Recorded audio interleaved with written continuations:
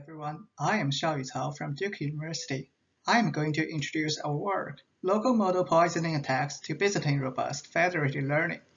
This is a joint work with Minghong Fang, Jinyuan and my advisor, Gong.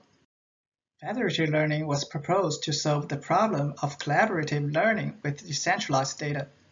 In federated learning, there are many worker devices and a master device. Each worker has its own local training data and maintains a local model. The master also maintains a global model by aggregating local models. The goal of federated learning is to learn a good global model without sharing private local data with the master. To achieve this, federated learning performs the following 3 steps in each iteration of the learning process. In the first step, the master assigns the global model parameters to the workers, and the workers update their local models to the global model. In the second step, the workers train their local models using their own local training data. The new local models after the training will be sent to the master. In the third step, the master aggregates the local models to obtain a new global model using some certain aggregation rule. These 3 steps will be repeated until some stop condition is met. For example, convergence. In real-world, federated learning has been applied to multiple scenarios. For instance, Google uses federated learning in their Gboard application to predict the next word. WeBank deploys federated learning to collaboratively predict credit risk. Melody uses it for drug discovery. However, we need to take the security problems that federated learning faces seriously.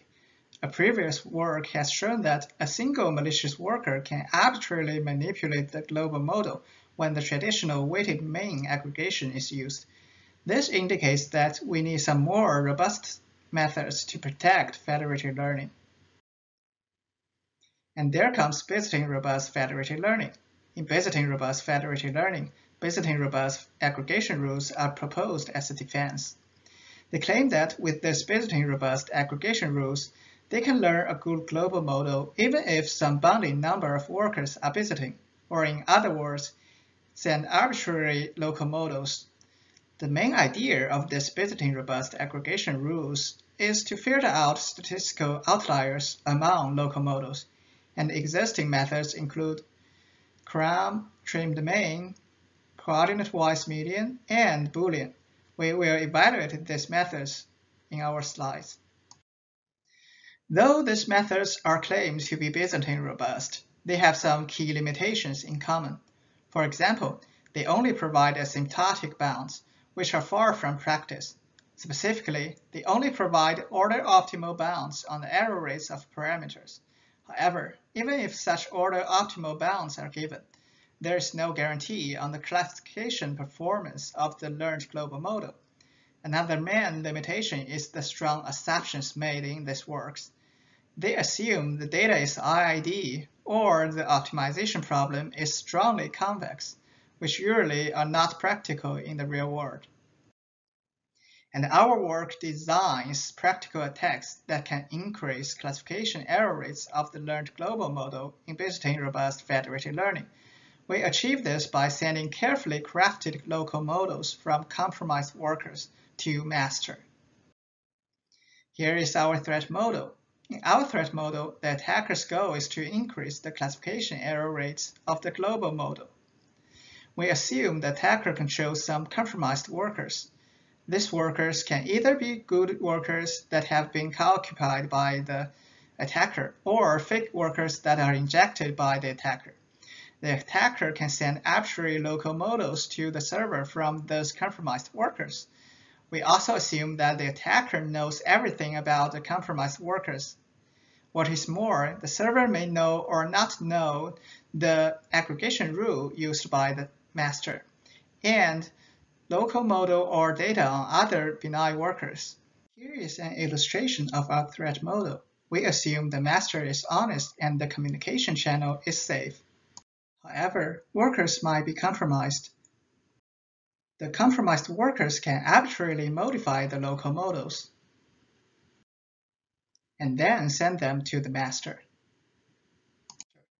After the master aggregates the received local models, it gets a global model that has been poisoned. As we discussed, an attacker may or may not know the model or data on other benign workers. If an attacker knows such information, the attacker can perform full knowledge attack. Otherwise, the attacker only has knowledge about the compromised workers and can perform partial knowledge attack. Also, the attacker may know the aggregation rule the master uses, or not. Under such threat model, how can an attacker perform its attack? Our idea is as follows. Assume we have a global model from previous iteration, denoted by W previous. For simplicity, we assume there are only two workers whose local models without attack are W1 and W2. Then we can aggregate W1 and W2 to get the new global model in the current iteration if there is no attack. We denote it by W current. The arrow indicates the direction that global model changes. This direction is supposed to reduce the classification error rate.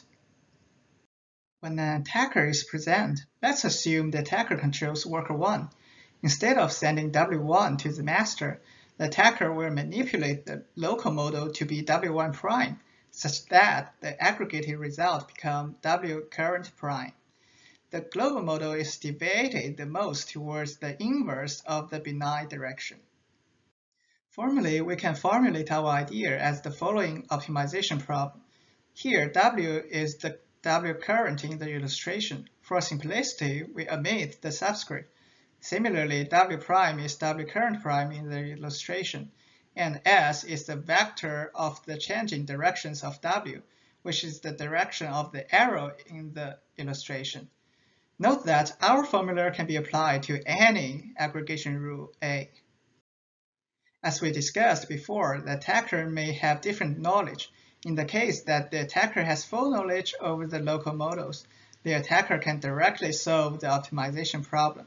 In the case of partial knowledge, where attacker knows only the local models of the compromised workers, the attacker can estimate the global model when the aggregation rule is unknown to the attacker can take a guess on A and perform corresponding attacks. This slide shows our experimental settings. We assume there are in total 100 workers and 20 of them are compromised by default. We consider non-ID data distribution, which is common in practice. We evaluate our attacks on 4 different datasets: MNIST, Fashion MNIST, CH MNIST, and breast cancer diagnostic dataset. We use MNIST as the default dataset and will show results on MNIST in the following slides. Here is a table showing the effectiveness of our attacks. In this table, each row represents a Byzantine-Robust aggregation rule, and each column represents an attack. The numbers are the corresponding classification error rates of the learned global model. No attack means there is no attack in federated learning. Gaussian and label flip are two baseline attacks we consider. Gaussian means the attacker adds Gaussian random noise to local models before sending them to master. And label flip means the attacker flips the labels of the local training data. Partial is our attack in the partial knowledge setting, and full indicates our attack in the full knowledge setting.